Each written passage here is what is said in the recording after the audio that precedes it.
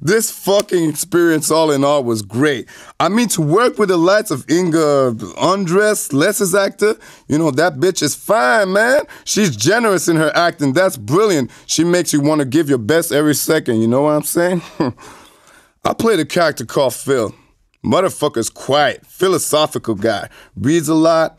He's the one the other fools turn to with all kinds of questions and bullshit to ease their mind. I know Brad Richards' actor think Rich is the coolest guy in Snout Hill. That boy couldn't be more wrong. I mean, Phil is the fucking man in the place. You know what I'm saying? I would like to be more like himself, so aware of everything and so sure of himself. You know what? When I look back, I really think this is something I can be proud of for the rest of my life. You dig, fool?